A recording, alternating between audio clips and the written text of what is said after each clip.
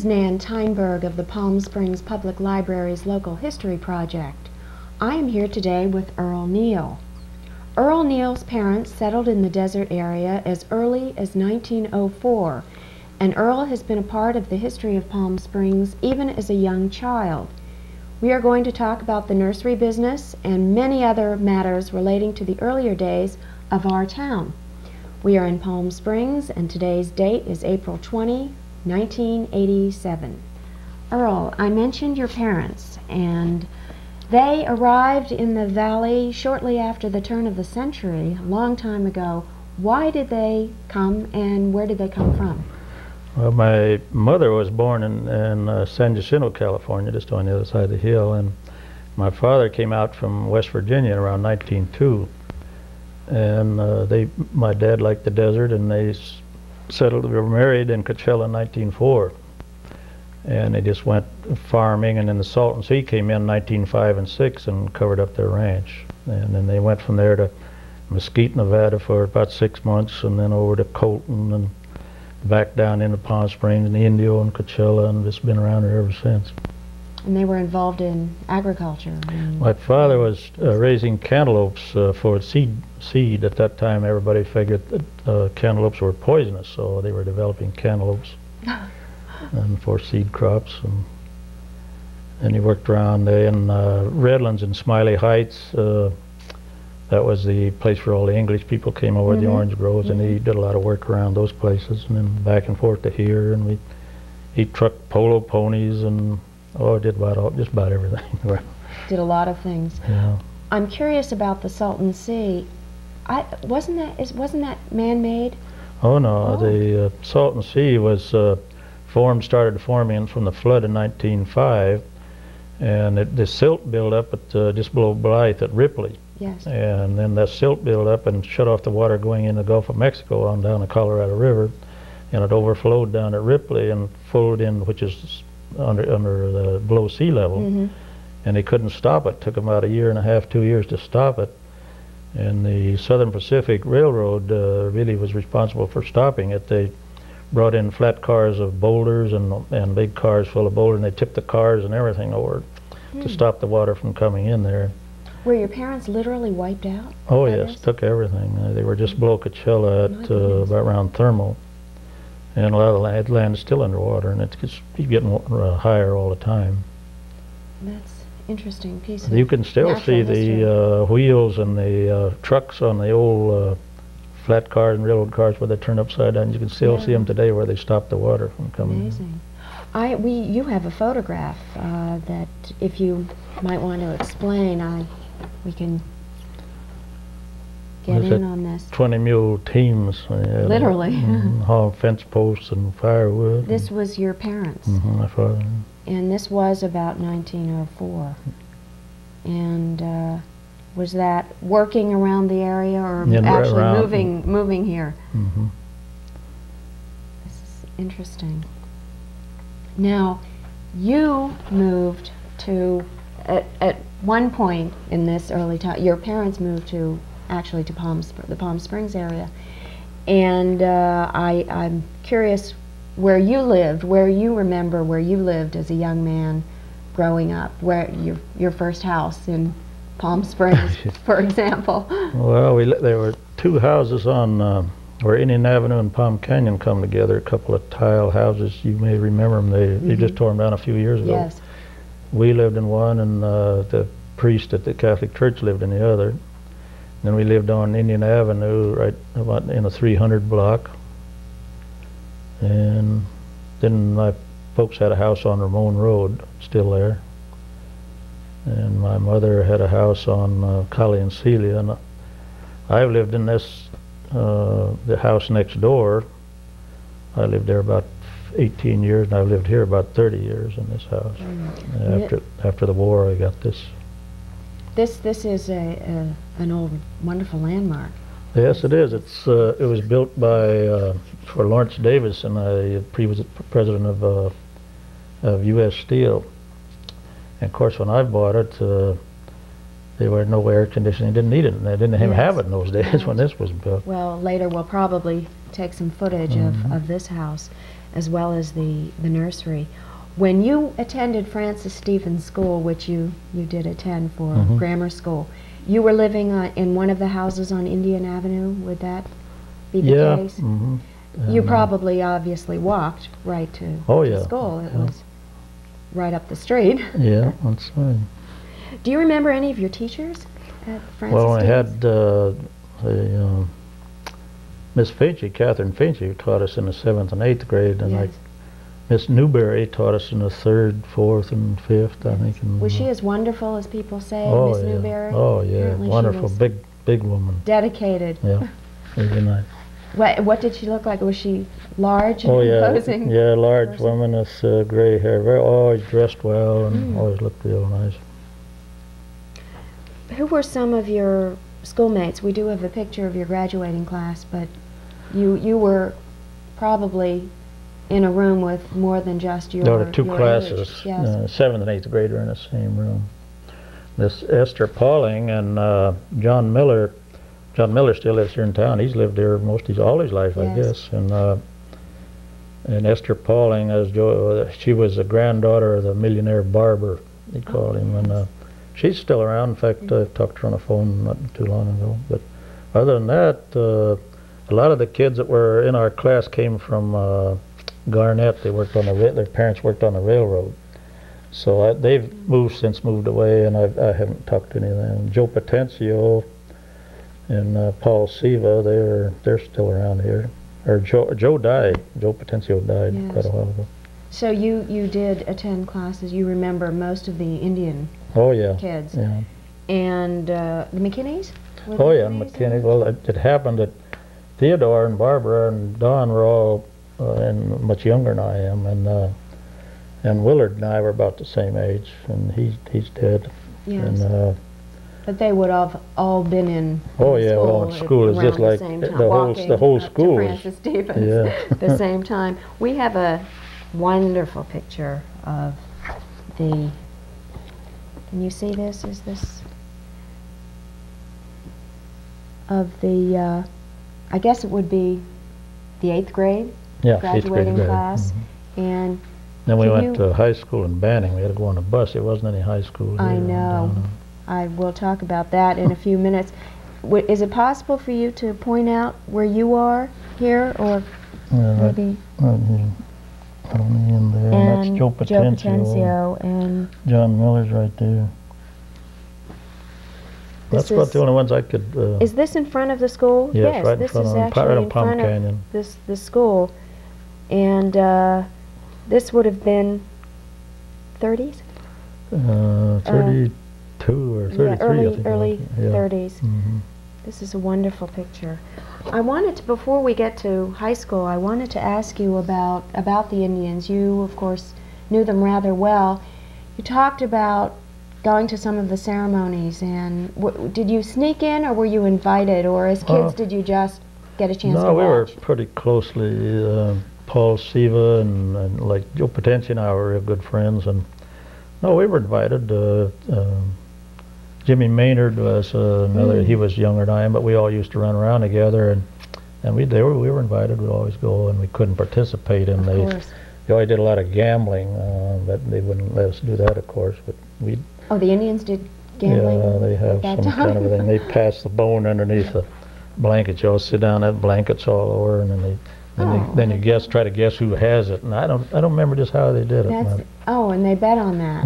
Oh, I wasn't aware. I thought that was some mysterious healthful ritual or something. And a lot of the Indians would come down from Anza and up in that country, Terwilliger, and they'd come down and attend those things too, and from the Banning of the Morongo Reservation. Yes. You mentioned an early agent. He must have been one of the first, Quackenbush. Quackenbush, yes. He was. I think he was the first Indian agent, and then Joe Wellmus. He was an Indian, but he worked as a. I think he worked with Quackenbush for a number of years. They had an office right where the spa hotel, right where the old bathhouse was. I have been talking to a later Indian agent, and he was very much involved in the operation of the bathhouse. The agent was. would Quackenbush had been involved in? Oh yeah, in they that? collected the fees and all that. Do you Yeah. recall that? Mhm. You know, did you, as kids, did you go to the bathhouses? I've never been in it. I've been down there a lot of time. I never got in that water. I don't know.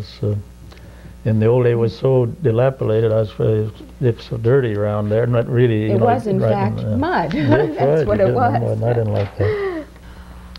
At this early age, when you were attending school at Francis Stevens, were your parents in the nursery business in town, or were they in Redlands at this time? No, they were here, and of course, the town was so small. Mm-hmm. You really, as far as a nursery, didn't amount to a whole lot. But yeah, we were involved.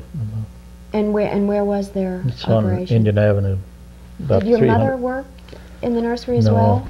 No. Your father ran it. They probably knew most of the notables in town, and of course you certainly did as a young child. I wonder what your impression is of some of the people that your parents would have known. For example, Nellie Kaufman. Do you remember her as a young child? Of course you knew her as a young man, but do you recall what your dealings were with her as a young child? Oh yes, she was always very liberal. She's always at Easter and Thanksgiving and all that. She'd always invite the children over, Yes. and the Boy Scouts, and they'd put on a big Easter egg hunt for everybody and a nice breakfast. And she was very active in that way. She was very generous. And Earl Kaufman was always did the same thing. George Roberson. You remember the three sisters, Henrietta, of course Henrietta is still around, yeah, Henrietta Parker, and yeah. would have been Lily Goff and Zadie. Yeah, very well. They were all very different. Oh, yeah, they sure were. Yeah. Yeah, Zadie was I've flown with her quite a number of times. And they called her the flying grandmother. Right, right. We'll talk about flying later, but that must have been remarkable. Were they around town? I know Zadie was very visible around town. Oh yeah, yeah. Lily Goff ran the hotel, and I was very friendly with Chet and her younger son and Dawson. And we went around quite a bit. And they would always fill us full of ice cream, and everything was pretty good. Little kids. Where would they get the ice cream? There was a sweet shop, I understand. Do you remember the sweet shop? There was a hole in the wall, evidently. There was one on Desert Inn grounds. Oh, yeah. Right at the entrance to the Desert Inn. It was there for a long time until it was sold, really. Can't remember the name of it. Do you remember Dr. Coker? Oh, yeah. And his wife, Rita, and we were very friendly with her. Of course, Dr. Coker died years ago, but yes, we were very friendly with Rita Coker's wife. What about the White sisters? Oh, yeah. Were they as interesting as everybody says? Wonderful people. Yeah. And they were interesting to look at, too. They were, yeah, well, they were. Cornelia. And they had some real good jokes, real kind of dry sense of humor, but Yes. they were very nice. Yes. Also, as a young boy, you mentioned some of the activities that you participated in. Really, you were part of the natural environment. Even then, you fished in the canyons. And what were some of the other activities that you did on weekends, for example, Well, in summers? We hiked a lot, and of course, I was very active in the Boy Scouts. Glenn McKinney was the scoutmaster, and all the McKinney boys were all active, and Clarence Macy and I, and we spent a lot of time in the summertime up in Idlewild to the Boy Scout camp, and then Glenn was always very helpful. We had a good group, and go take us over to the Boulder Dam, and we came down the river in a Colorado River in a whaleboat when they blasted off the sides of the mountain. That was a famous picture where they had the tunnels, diversion tunnels, and then they blasted off. We were there when that happened, and we were really active in that Boy Scouts. Would you say, did Glenn start the Boy Scouts? Yeah, he was the first scoutmaster here. That is admirable. I Yeah, know it's and still he active. really put a lot of time in it. He was darn good. He was really strict with the kids, and we had a Mr. Wicks lived right down the street here, Henry Wicks, he was always yes. loan us one of his cars or Yes. buy us gas, and he always helped out that way. We talked to his granddaughter, Joan really? Toohey. Oh, yes. yeah. We photographed the house. Oh, he was. yeah, duck Pears. Yeah, they were here a long time Oh, ago. yeah. Yes. Yeah, that house was built before this one was, I think. Yes, Yeah. we have photographs of the house. You talked about fishing and swimming in Tockwitz Canyon. Oh, yeah, we used to fish there all the time, and then we moved the rocks around and fixed it so you could get a place deep enough to swim in and dive into, and you dive off the rocks. And Did it work? oh, sure. That's and then fantastic. we used to go fishing there, and then up in Snow Creek we used to fish a lot up there. What fish? Trout. Was trout. Hmm. That's the only kind of fish that were in there. Oh, that sounds idyllic. It really does. Things have changed. Yeah. We're sort of up to the bus to Banning, and we've heard a little bit about that. But can you describe what kind of procedure that was? I imagine you had to get up extremely early in the morning. You know, it was always dark when we left and dark when we got back, Huh. and the thing would break down about 3 times a week. It was no What was real. the road like? Well, it was paved. It was Oh. skinny, and a lot of big dips. And when you'd have a trouble get those big hay trucks and everything, they'd only going real slow, and we'd get behind one of those, couldn't pass, and gee. always late for school. Or I was going to say, did the kids from Palm Springs tend to miss a lot of school, or was that not? well, every time we got a chance, we'd duck out. But not because of the bus. That wasn't an No, excuse. Then if we went to play football Yes. or had a sports event over in Hemet or San Jacinto or Beaumont, then it was midnight before you get home, or 1, 2 o'clock in the morning. And what were your sports? Did you? Oh, I wasn't very good at anything. No, Well, I played that's a little not what I football. heard. Played a little football, a little baseball. Played a lot of softball. Did you have a ride back, or did some people said they had to hitch back actually? Well, the bus would break down. That's when we get a hitch or a hitchhike home. That's about all you could do. Do you remember high school? Were you friendly with Pat Mutaccio at this time in high school? Oh yeah. Well, of course he's much younger than I am. Yeah, Pat, okay.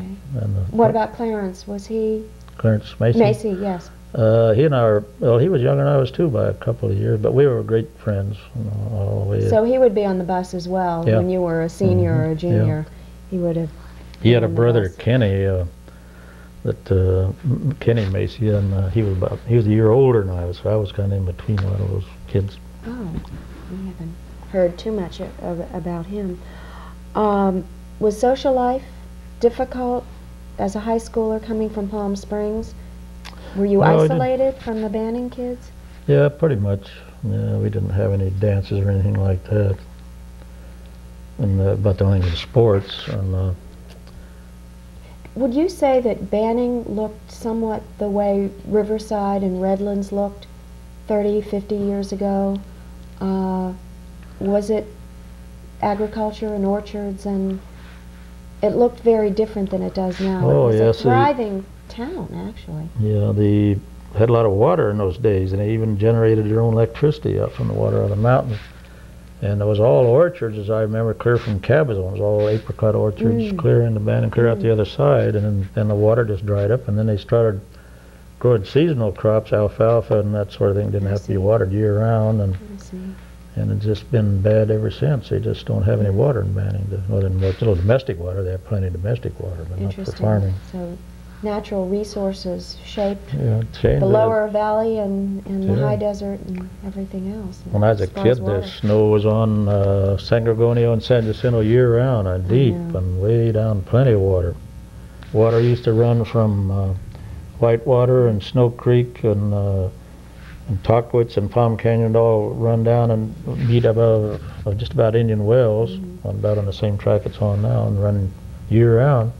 And it just keep down less and less every year. Of course, you would be very aware of that, whereas most of Yeah. us would not, because your business is and was dependent on those resources. You mentioned parties at the Roberson House, which is now Valerie Restaurant. Would that have been high school time or earlier? Both, you know. Yeah, Ruth Valure, because there again I was kind of in between. Her sister Yes. was older, and then Ruth was quite a few years younger than I am. But we would all get invited through Roberson by just about all the kids that were in school, which wasn't very many at that time. Was it as wonderful looking house then? Oh as it yeah, is and had a nice now? patio and. Not unlike this house. It had the same Well, it charm. was a different type of house. It was concrete house, I see. poured concrete. This was frame and stucco and Yes. adobe. It had that old charm. Yeah. That wonderful look. You got into the business at an early age, as far as helping your father with plants, or were you not as much a part of the nursery business as a young man? I worked at, after school and that sort of thing, like most kids, I guess. What were the kinds of things that you did? Did you sell? No, of course, when you talk about the nursery business, in those days, it wasn't really, if you had one customer a day. Did your father do landscaping? Yeah, Did he, landscaping. So that's and primarily what he did. Maintenance.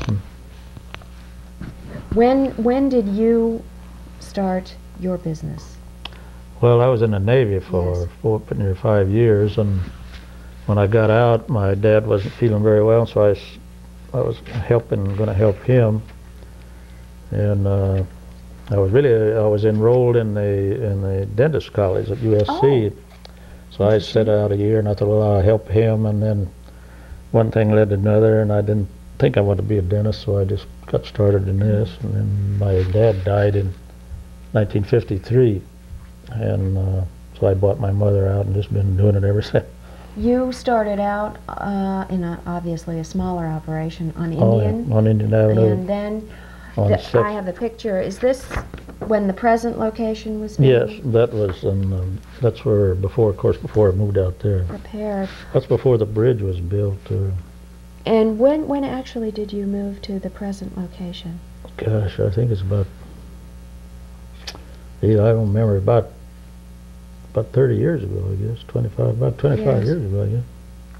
And of course you have a store in There one in Indio and one in Rancho Mirage. yes. And this is how many acres? It's 26 acres, this piece there. We talked about some of the changes, the climatic changes. You mentioned the water, but you made a very interesting comment that as far as Palm Springs and the growth of the valley, really, as far as tourists go and people moving here, you felt that Eisenhower had a great deal to do with the popularity of the desert. That I've always said that. Yeah, I know, I don't mean that he put it on a map, it would have been here without him, but yes. I know it was everything just kind of coasting along, and then when he came and stayed with the Helms, Paul Helms at Smoke Tree Ranch, and played golf at Thunderbird, and everything just seemed to take off after that. It just, That was an interesting observation. and he kept coming back every year, and it was, I think there's a million people that's done a lot for the country around here, but I think he and Eisenhower and Bob Hope have done more towards making Yes. the city popular than Interesting. anybody. Yes. Also, speaking of change, and of course we're back to natural resources, I was curious about the business, the nursery business, thinking that new species of plants are developed, but you mentioned that nothing changes under the sun, really. It just, plants go in and out of fashion the way clothes do, and people get interested in oriental plants, for example, and different kinds of plants. They become popular, and then they recede, and other plants become popular. Well, it's very trendy, Yes. Certainly, but there's been a lot of varieties of plants that have been improved. I don't think there's really very few things that have come out. It's just I see. something old that's brought back and improved it, crossbreeding and that sort of thing. It seems like about every 5 to 8 years, a trend will change. Be Oriental, or they want Spanish, or modern. Or Is that true for outdoor plants as oh well yeah, as indoor? I bet. Interesting. You did say, along with the change in the availability of water, that there has been a change in winds over the last Oh, it certainly 20 years has. or 30 years? We don't have half the wind that we used to. I remember probably 25 years ago when they first built the Whitewater Country Club, it blew for 75 days, and they never could run a sprinkler for 75 days. They have to lay the hoses down on the greens just to save them. And people say, "Oh, you don't blow it." They've forgotten that you can certainly stop the sand, but you can't stop the wind. But I really think that with all the growth we have now, with all the trees and everything, and that certainly breaks it up. And, but I don't know, the weather it certainly changed, not only from the wind, but the moisture and everything concerned. But you don't feel that it's internal, that it has to do with the growth of the valley, that it's worldwide, global. There are changes all over. You hear even a lot the of humidity. You hear a lot of people say, "Oh, with all this farming and the swimming pools and this making it so humid, that doesn't have one thing to do with maybe raise the humidity maybe 1%. When you have a humid day, you just look at the weather map and you see come right out of the Gulf of Mexico, come right out this way, and that's when it happened. And it happened 30 years ago and 50 years ago, as well as last year and so forth. It's just like this humidity we had here when it was the other day. It's just all that stuff that's coming up out of Baja. And yes, and you certainly would be aware of that. Speaking of heat and humidity, you were often here when it was very warm. You stayed here during the summers often when you were growing up and starting out in business. And there were some very interesting measures taken by people to keep cool. You mentioned submarines. What are submarines? Well, they call them submarines. They started down the valley around Indio, and they were like shaped like a Quonset hut, only much smaller. It'd be about 12 by 20 or something like that, with a half-round roof made out of galvanized iron. And then they put these cotton sheets on that, covered with that. You had a pipe down the top with the water drip down on it, and the water would evaporate, and that would cool it on the inside. And you could really get a cold in there. You'd have to open the doors a lot of times. Would get that. Good for sleeping? Of course, give you arthritis, but yes, and a number of other problems. But you were cool, and you owned one of the first air conditioning manufactured units. Yeah, I wish I had that out here. They were sold at Mr. Licken. I had them, and I think they're the first manufactured air conditionings. We all made them out of chicken wire and Excelsior with a fan and that sort of thing. But this thing was factory made, had a little pump on it, and you used your house fan to. It had sheets went up and down like that, and it had you put a fan in front of it, and the house fan, and the fan turned another little fan that worked a pump and pumped the water up and down on these little pieces of sheet. And the air would go through there, and it worked. It's just evaporative cooler. Was it large? Was it? No, about that wide and about that high. Because usually those early machines were inordinately large. I think Tom Kiley sold me that when he was working at Licken store. And what would Carl Licken have? Dozens of them in stock? Oh yeah, sold a lot of them. Who manufactured them? I wish I could. That's around here somewhere. That's down the basement somewhere. Dig it up at some day. I think that's wonderful, particularly in contrast to Harry Matashio's air conditioning unit that he made. He had the first refrigerated one. This other one I have is just an evaporative cooler. But Harry had that one. I took the coils out of a big walk-in freezer and put it up in the corner of the room and had fan right. It really worked. That thing you'd get so cold in there it'd run you out, really. In the restaurant, did it work in the restaurant, in the bar, no, or in the pool room, or both? I don't remember I think he just blew it, and it was right up in the corner. I can see it now. And he had that restaurant in the front with a counter and a few tables. And the kitchen was right in the middle, and then the pool hall and bar was in the back. And I think he had that before booze came back. I think it was in about 32 he had that in there.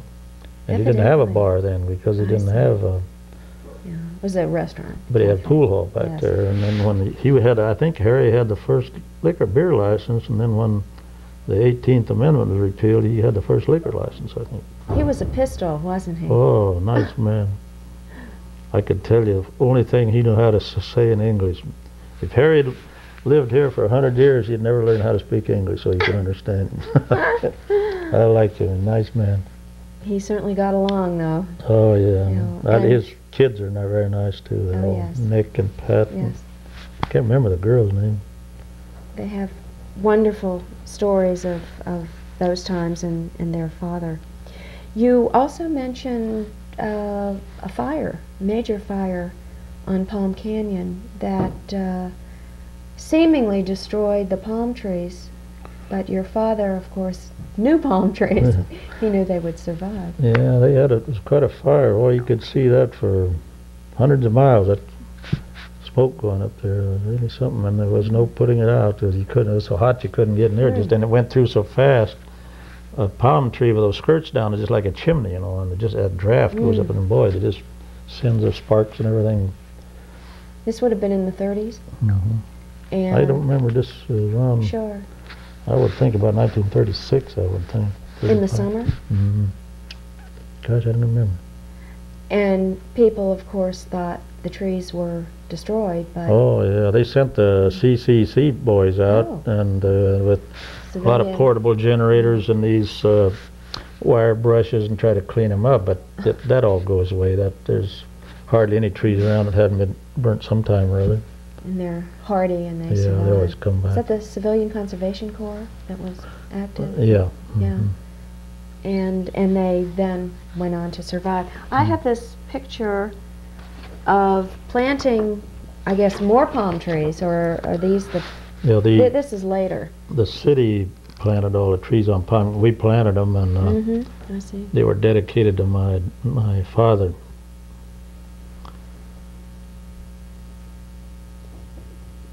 Ruth Hardy is the one, I think, that pushed that, really ran out to get the trees in. And so we owe the present view of Palm Canyon to those plantings.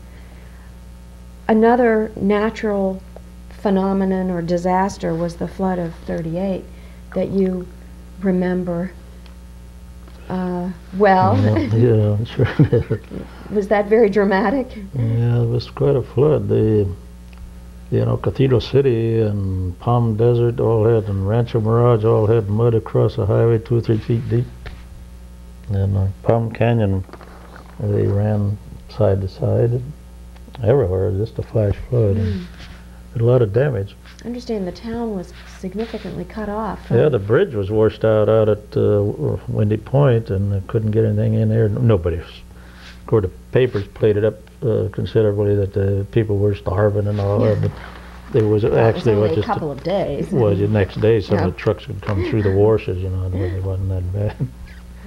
But it was certainly memorable. People remember it as a major event. We've been talking, of course, about your younger days when you were a young man, and there was still a lot of history. There is still a lot of history to be discussed as far as when you were an adult in the 40s, going to places like the Chi-Chi. You really knew Erwin Schumann and admired him, and if you might want to tell us a little bit about him and about the club.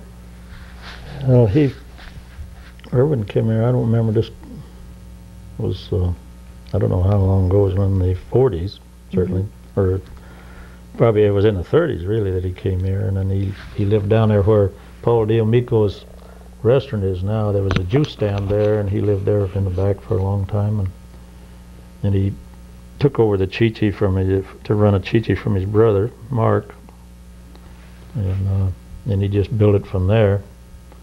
Just kept adding on. A lot of people didn't know it, but there was a big ice rink in that Chi-Chi. Underneath the whole stage the stage went back in underneath, and had a great big ice rink in there. And the myth says that it's still there somewhere underneath the ground. Well, when they built that thing, they tore it out. I guess when they built the fashion center. Yes. But he always had the best food, and we'd eat dinner there all the time. And a lot of the entertainers got started there. That's Sammy Davis Jr. was there, and Liberace certainly started there. And Perry Como, had a lot of famous people entertained there. This is the famous Chi-Chi. Yeah. This was on the I know this is the painting that was, the picture that was there. He had it on the menu, cover the menus. Yes, and this of course is inscribed to you and to Mrs. Neel. Well, and he was really involved in a lot of things. Oh, he had his finger on the pulse of not only entertainment but real estate. Oh yeah, real estate. He owned hundreds of acres down where Eisenhower Hospital is now, and across the street where the Springs condominiums and golf course was. And they owned a lot of that land right behind Thunderbird. He owned a lot of land around. What was the Blue Room part of the Chi-Chi, or was that that was the original, one of the original rooms, and it was funny how it happened. He built the room, and then he bought that property where Safeway is, or was. It was an old Daquila property was there, and it had all this stuff stored away in a huge chandelier. When he put it in there, that was too big for the room, so then he sunk the floor down in the center of the room, put tables around, and he put a big dome in the ceiling so he could hang that chandelier in there. That's what he got for the Blue Room. He really he was very theatrical. Oh, he's a fancy man. And then he bought, during the war, he bought all those Chi-Chis. He had them all over, Long Beach, Riverside, and all over. And he built one in 29 Palms, and it burnt down. But then he sold out. Then he sold out to Pig and Whistle. Oh. And they operated this one, and then he had to take it back. Do you remember the cost of? Was there a cover charge to get in, or I don't remember. Do you remember what? For what the floor shows. For the floor show, yeah. What a meal might have been. Well, we were talking about it one day, and we used to go down there, and we could go down and have a couple of drinks, and have a nice fillet, bacon-wrapped fillet, and a real nice salad with a Chi-Chi dressing and coffee for under $5. And sounds like a now terrific today deal. be looking at about $30. Oh, if that, or more, and more. Yes. When did you become interested in flying? Well, Clarence Macy was the pilot. He and George Strebe, Earl's brother, and I used to fly. And where I really got started, there was a man. It's where Alan Ladd's hotel is on Indian Avenue. Yes. That belonged to a man named Barry, Frank Barry stove people. And they had a son named Paul. He was much older than I was, and he bought one of the Major Fleet's trainers. And so I was a little kid, and I had an inertia starter on it. And so you had to get out and turn this big old crank to start it. So he'd take me along to do the cranking, so I got to ride with him everywhere. We went, God, we flew for hundreds of hours. Would the airport have been on Section 14 at this time? And that's where you would fly out of? Yeah, we'd fly over to Phoenix and Tucson, Las Vegas, San Diego, and down to La Quinta and all over. And Zadie Bunker would have been in her 60s? Yeah, although she didn't take up flying till after the war. Yes. But Clarence Macy, I don't know whether he still flies or not, but he was a very good pilot. He has talked about those days, yes. I don't know. I'm not sure. I don't think so. I know Win Line also had flown and has been flying, maybe even to this day. George Strebe and I used to go and we'd chase coyotes in the desert, just get right down. God. What was George like? Oh, he's a nice guy, yeah. Had a lot of fun. Was he and Earl were fairly different personalities? Oh, altogether, yeah. Yeah, George was a goer. Yeah. You've been involved in certainly in civic and charitable organizations all of your life. Really, you were too young to remember the uproar or the controversy over incorporation, but you do remember the first city council and who was I forgot involved. when it was. Well, it's 50 years ago. Wasn't it? 38. 38, yeah. In fact, I got a picture out of my office that Tom Kiley was one of the first councilmen, and Bill Weiss. And yeah, the first city hall was right in the old Sunshine Court houses there, and then right next to That was Joe Henderson's yeah, parent. Yeah, his father parents, ran it. yes. And that was that on off of Indian? No, right on Palm Canyon. On Palm Canyon. It went from Palm Canyon back to where the American Legion is now. I see. Yes. To back to Bellardo. Well, those were certainly stalwart Oh, few. yeah, well, Started out in those days. yeah. You've been active. You were a charter member of Los Compadres. And when did that start? Was that in before the war? It Yes. was, Yes. in the 30s. And were you involved in what kinds of activities? The breakfast rides and Oh yeah, we had all kinds of pack trips and rodeos and all kinds of things like that. was Frank Bogart very involved in Los Compadres? Yeah, at and Johnny that time? Scott, and just about everybody in town that lived here belonged to. You've been active in the chamber and the Rotarians and Well, I was a Rotarian for a long time, and belonged to O'Donnell, and been on the museum board. And then, do you remember, no one has spoken really about Dolly Marcoux, and you would have been fairly close to her, would you not? You were involved with the museum on the board when it was on Tockwitz. yeah, on there on Indian Avenue in Tockwitz. No, I've never done them. Never got acquainted with her. I see. I see. You did also mention the Club of 25, and that is Committee of 25. Committee of 25, rather, and that has been often mixed up with O'Donnell, the 25 who. Well, people think it belongs to O'Donnell, Right. doesn't it? Actually, at the house where we have the club was John Klein's, Mr. O'Donnell maintenance man, and that was his home that he built there for him, and that's how it comes from. And then the Committee of 25 leases that from O'Donnell, and it has nothing to do with the golf course whatsoever. That's right. We did. See, those days, when they started the Committee of 25, there wasn't any other golf courses, no clubs where you could go and have lunch or anything, and that's how it got started, just so people go and have a nice lunch and men's club to sit around and talk, and that's how it got started. Well, it is mixed up in many people's minds. Yeah, certainly is. What exactly that was, and there's a great deal of mystery surrounding. Yeah, I know I'd be playing golf over there, and the guys say, "Take me to your club," and how come you don't take me with the club? And then so we serve ladies' days Monday and men's Wednesday luncheon on Tuesday, and then Thursday night dinners every night, and that's about what it amounts to. And then you can rent the club because we have a resident chef there and manager and bartender and everything. And you can, if you want to have a party, you can go over there and take over the whole facility if you want to have any kind of an outside dinner or entertainment. Are there still 25 on the committee? No, there are about 50-some members. Oh, any women? Yep. Well, they don't. They come as guests. They can use it. They can use the facilities on Monday. They don't have voting privileges. No.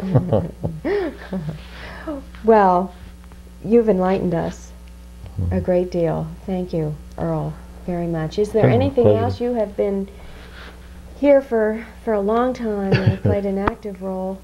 Is there anything else that you might want to mention? Any observations about what's happening to our natural environment that you might want to say or share? A lot of people always say that the town's getting too big, but I always say that I'd sure as hell hate to live in a town that was going backwards. Yeah. And, We've paid a lot for the progress, for the growth, though. I'm all for it, and if it's done in an orderly fashion, I think it's a great thing. I think that future of Palm Springs is in Palm Springs at Tahoe. Won't be in my lifetime, but when that gets going up there, that's the place I would like to live there myself, up about 2,000 foot level, and but that's a long ways down the road. Well, you have contributed a great deal to our town. I think the city has just done a wonderful job with what they've done. The town went so long without without being incorporated, with no ties that will hold anything down or develop anything properly, and to make all those changes, you're going to make some people mad, and Yes. But I think they've done a great job with planning. Marvin Roos is good, and John Accioni, they're doing a great job. Yeah, I think people care. I think I know people care, and Sure. It's up to those of us who really live here permanently to make sure that a lot of the natural areas preserved, but yet accommodate the growth. I'm glad to see, and I think everybody feels the same way, that these hills will never be touched around, no more than they are now. Some of those houses got in before the city had any control, but as long as I'm living, I know that nobody's ever going to scar these hills, and I think that this is my idea of the desert. Palm Springs this is like an oasis. It's lush and green with the golf course and everything, and we have the nice desert hills around, dry and unscarred. I think what we will do now is probably photograph this environment.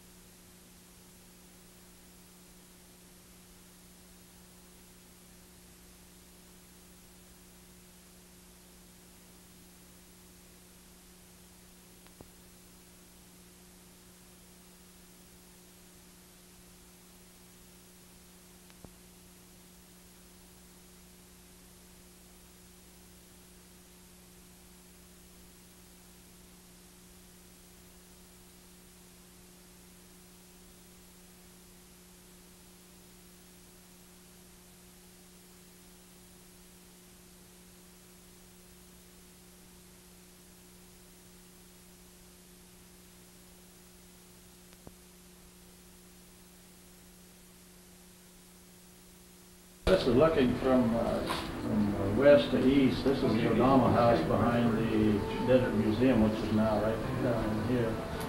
And this is Tockwitz Canyon, this is Palm Canyon, this is Fairview Point. And this is the old Desert Inn grounds. And this is where Odama Golf Course is now. It wasn't in there then. We might want to say that this is around 1920. Yeah. This is Palm Springs around in the 20s. Okay, how about the one down by you, Nan? This is the original Oasis Hotel. It's on the corner of Tockwitz and Palm Canyon on the southwest corner. That's the old tower. Now this is used to be Price's drugstore, and this is Roban's Jewelry right in there. This is the old Palm Springs Hotel. Looking from where Maury Geyer's store is now, across the street. This is where this is kind of a curio store, and that's where Harry McCallum's restaurant is, right on the other side. It looks as if there's snow on the ground. There is snow on the ground. That was about 20 years ago. How about the next one? And this is taken in front of the Young Ritter Hotel in Cactus Garden. It's Albert Einstein and his wife. That is in 33, actually, 1933. The tract, and this is where O'Donnell Golf Course is now, and the cemetery back in here. This is Palm Canyon Drive going south. And this is taken from the east to the west, facing the west is Dry Falls, and this is the original El Mirado Hotel, and this is the Las Palmas structure. And this back in here's where the dam is now, the conservation zone. This is a picture of similar outfit in Coachella back in the 20s. It says the Neel family. Are you in here? No, that's my sister's. That's wonderful. Around 1910 it says. And this is my mother and father in Coachella in about 1904.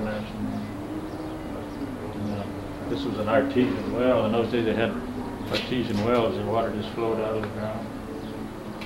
This was the El Mirado Hotel looking from south to the north, and this is Palm Canyon Drive going out of town. This is Indian Avenue. And this is the reservoir for the O'Donnell Golf Course. Nothing.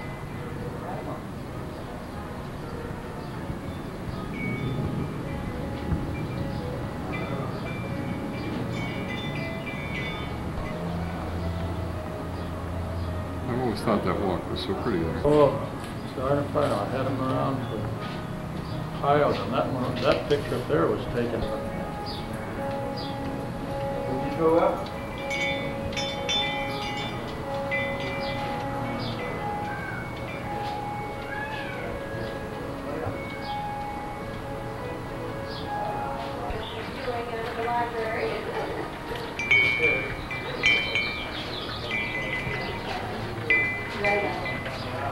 Thanks again.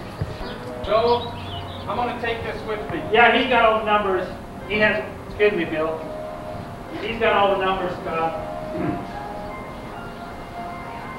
He's got the numbers